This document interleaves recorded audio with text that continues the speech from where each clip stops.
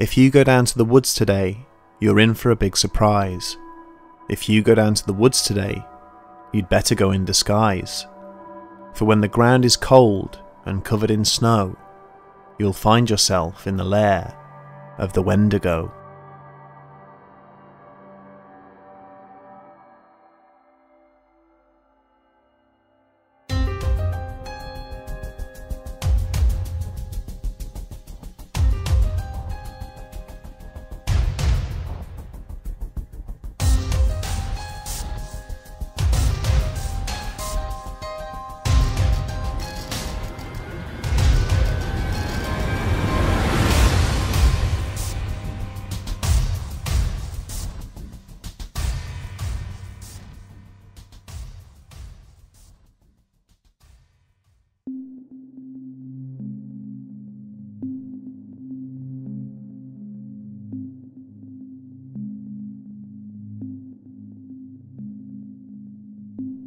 According to Algonquin legend, there was a dark and evil spirit which had the power to possess and control the minds of men and women.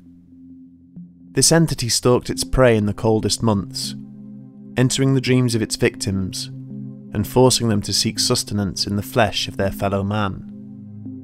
If ever the victim consumed the body of another, there was no going back. They would forever be transformed into a horrifying creature, one which constantly craved human meat, with an appetite that was never fulfilled. They would become what is known as a Wendigo. Born of the Native American tribes that inhabited the colder climates of the northeastern US and parts of Canada, the Wendigo is a legend of two halves. Its name applied to both the evil spirit which possessed the victim and the physical being that they would become after consuming the flesh of another.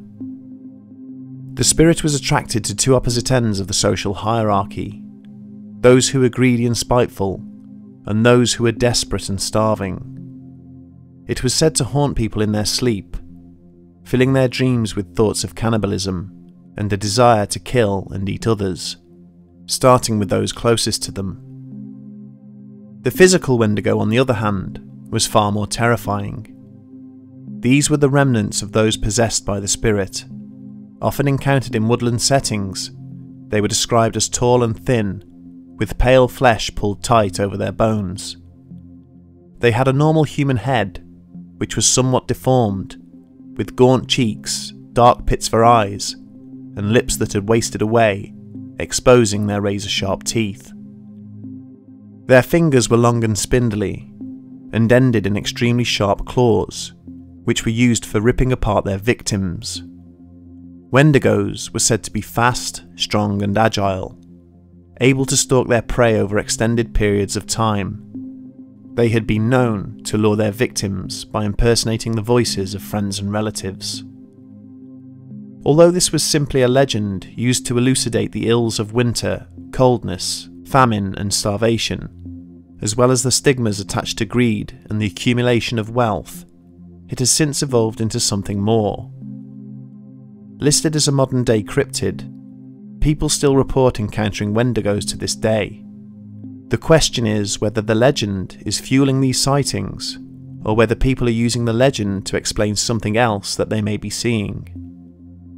Finding credible reports of these encounters was impossible, as there are little to no famous incidents on record, but we did, however, find some. Not one of the accounts we are about to present is backed up by any kind of evidence. They are purely anecdotal, but intriguing nonetheless.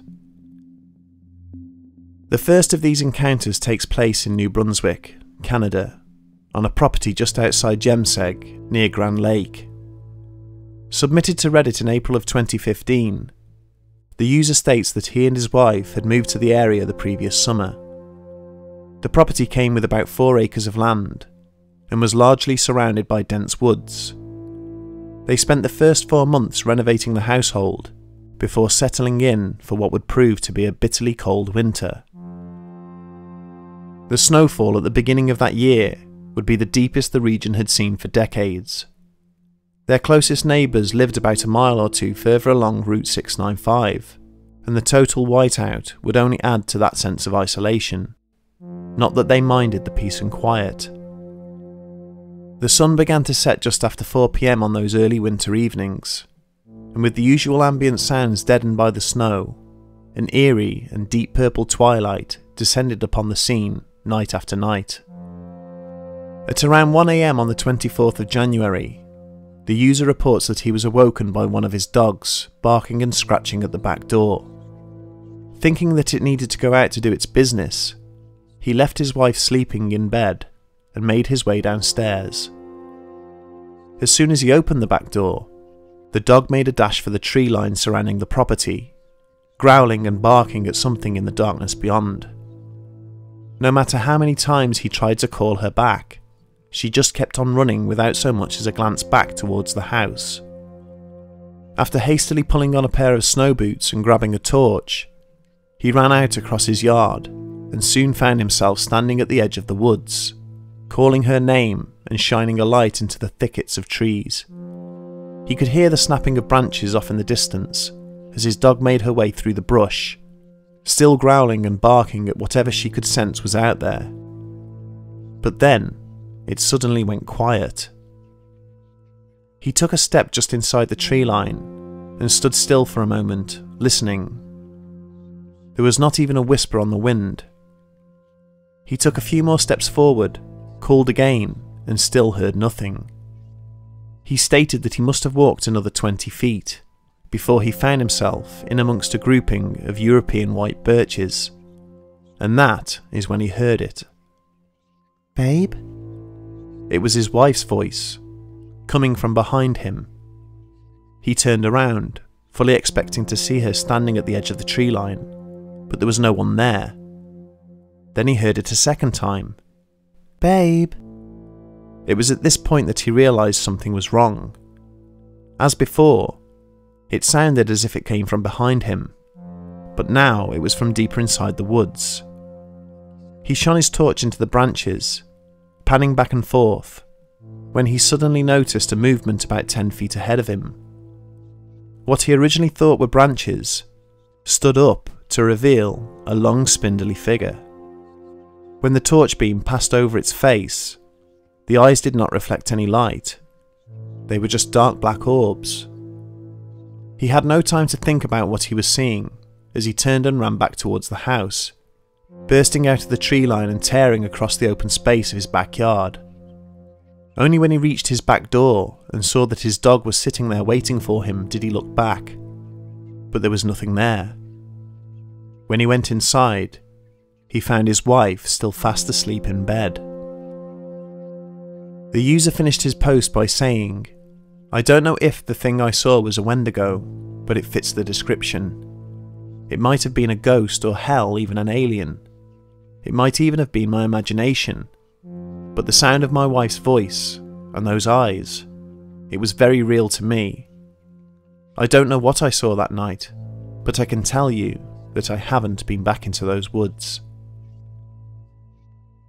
Later that same year, a young man by the name of John Crowder would have a chilling experience whilst working in Brasher State Forest, St. Lawrence, New York. John worked as a contractor, cutting and marking trails through the dense woodland in preparation for a public opening the following year. Unlike many of his co-workers, he was from out of state, and often found himself spending his weekends in a cabin at the newly established trailhead, whilst everyone else went home. During December, the first winter snows began to hit the region, and it would be just after 10 PM on the weekend of the 12th that John would receive an unwanted visitor. As he recalls, the snow was beginning to fall in earnest, and he had just put another log on the fire. He was climbing back into his bunk to continue reading his book, when he was surprised by a loud thud on the roof. After a brief moment of shock, he reasoned that a clump of snow must have fallen from the branches of the tree overhanging the cabin, and thought nothing more of it. But about 5 minutes later, he was disturbed again, this time by a light, almost inaudible scratching sound above his head. Again he quickly dismissed it. Either some branches were scraping across the roof, or a raccoon had decided to brave the elements in search of food. In any case, the sound stopped abruptly after a few more minutes, and after another hour or so, John decided to turn over and go to sleep. He had just closed his eyes when he was startled by another loud thud, then another, and another, and another, and then nothing. John remembered a chill running up his spine, as it sounded as if someone had just walked across the roof of the cabin.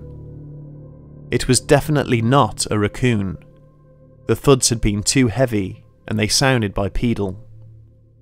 He reasoned that someone was playing around, but then he remembered just how deep in the woods he was, and wondered who would have been out there at that time and in that weather. He knew he had to go and check it out, but for obvious reasons felt apprehensive. For a time, he sat looking out of his window to see if he could spot any movement.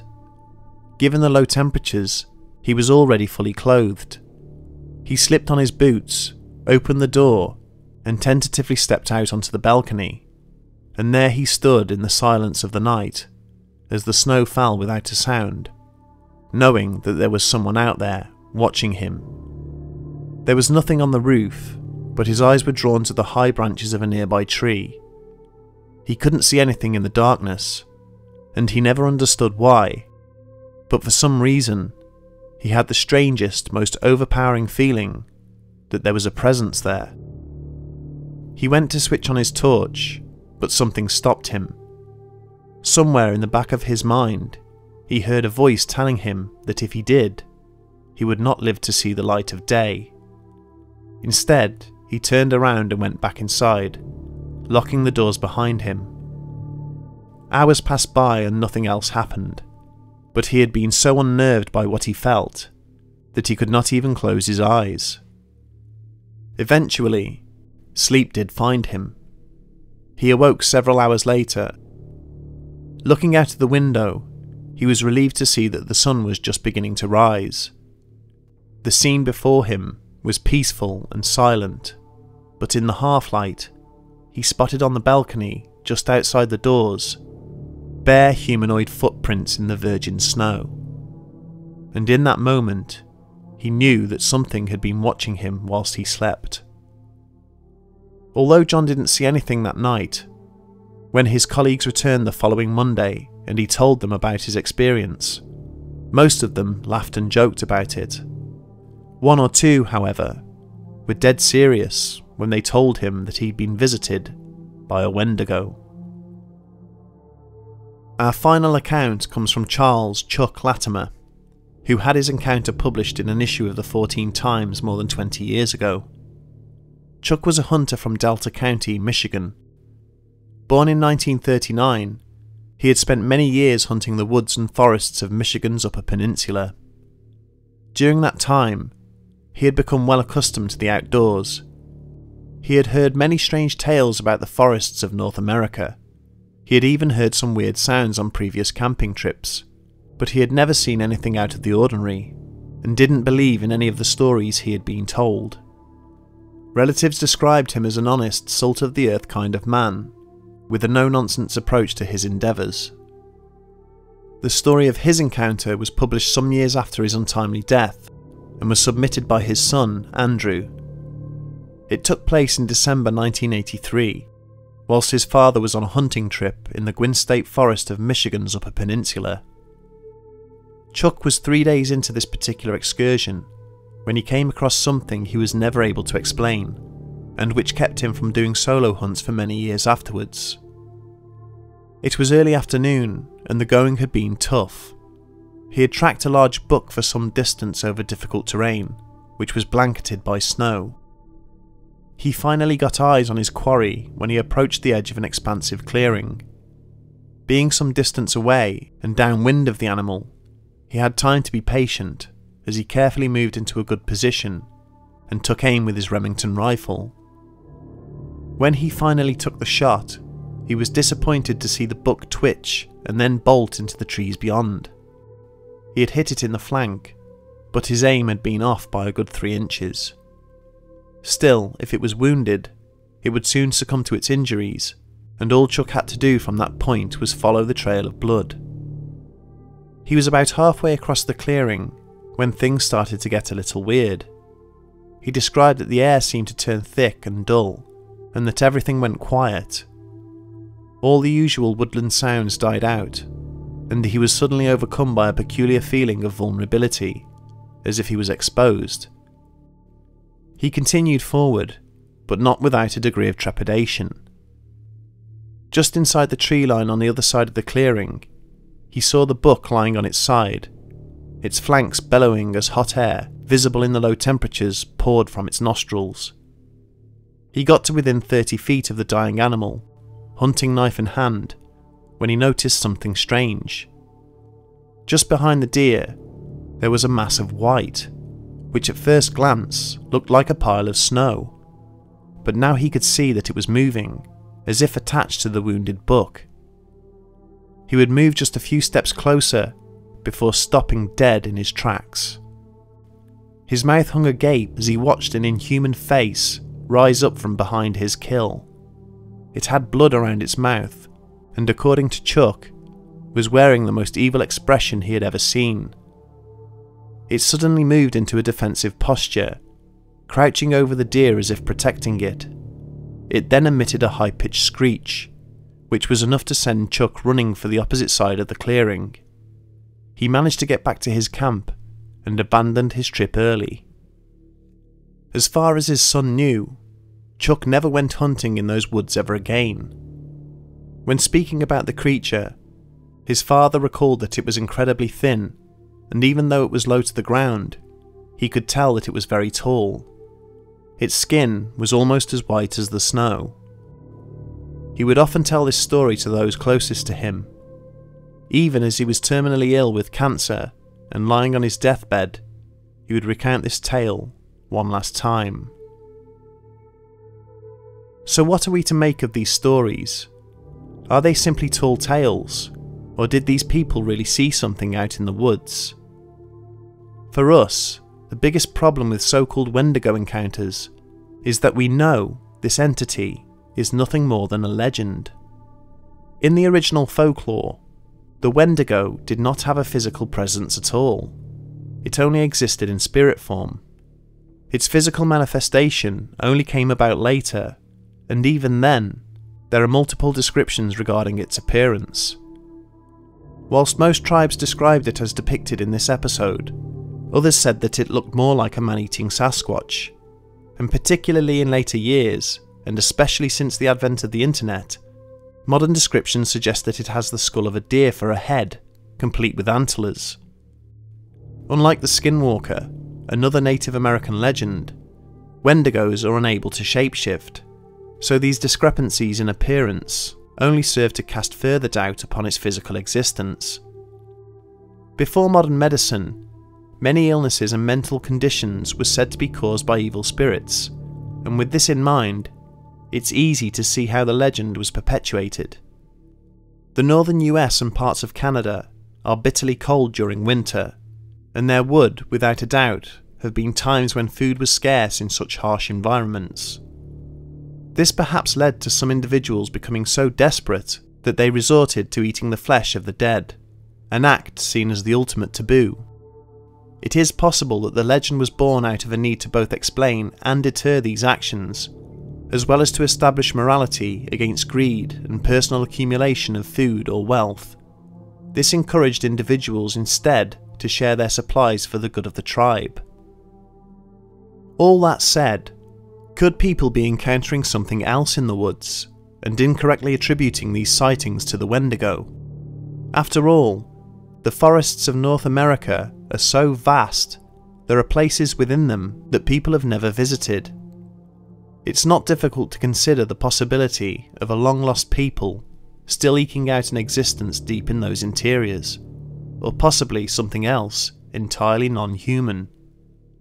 There are some videos which may suggest this to be the case, and whilst they may be nothing more than hoaxes, they are rather intriguing. All the clips we are about to show have been attributed to possible Wendigo sightings. This video was uploaded in 2009 and shows a group of people sitting around a campfire.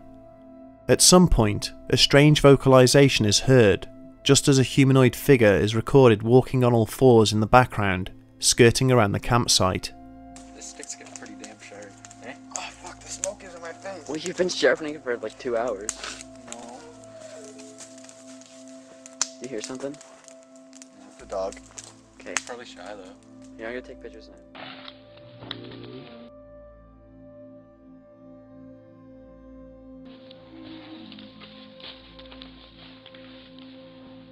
This could be genuine. However, we find it odd that there appears to be a light source on the ground near to and pointing directly towards the creature as it passes by.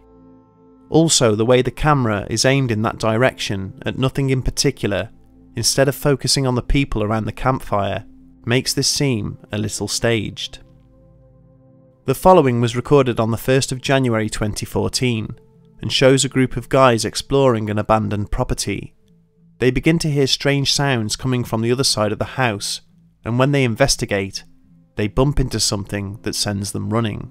Look, is that a dress? That's disgusting. Maybe this isn't saving it. I don't know. Was that you? I don't hear anything. It's nothing, come on. Okay. Wait, the backyard. There's nothing. You wanna go back? I saw a bat. Yeah. Shh. What?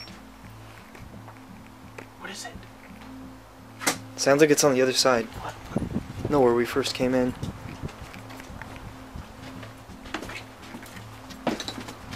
Yeah, it's back there.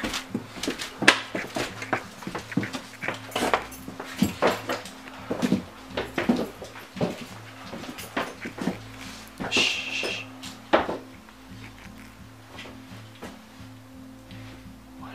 Turn that off, turn that off. Yeah, turn the light off. Turn the light on. Sounds like it's in the corner. What the fuck is that? Shit! Which way's the exit? Which way's the exit?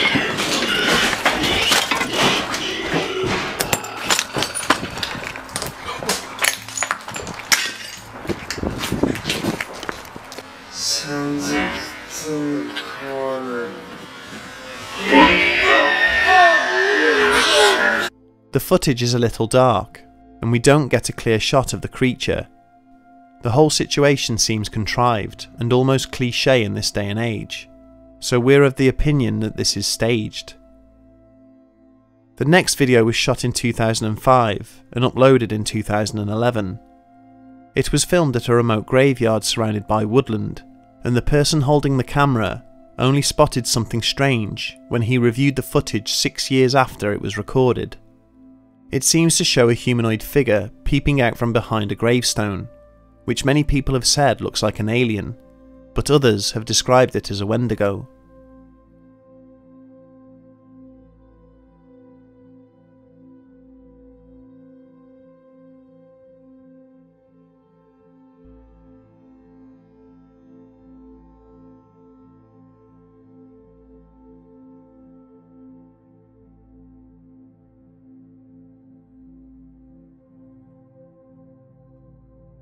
The time delay between recording and uploading is interesting, but it could easily be someone standing behind the gravestone pushing a mannequin into shot and then retracting it before the camera pans back.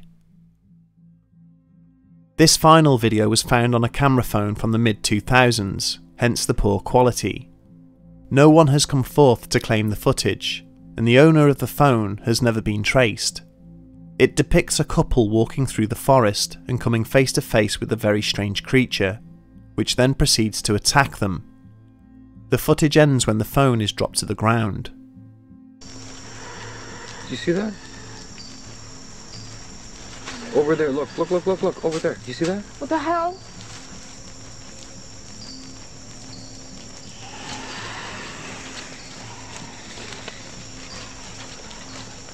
Wait, that, because that was it again, right there. Wait. I don't like this. You see that? Right there. Look. Oh my god. That's not an animal. I don't like it. Okay, fuck. Go. Fuck.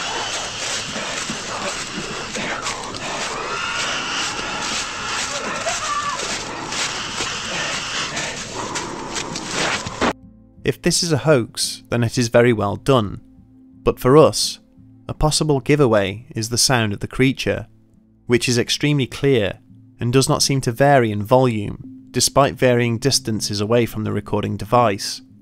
Also, the quality of the footage leaves a lot to be desired. When all is said and done, it seems the legend of the Wendigo is just that, a legend. It survives today in Native American folklore and internet creepypastas.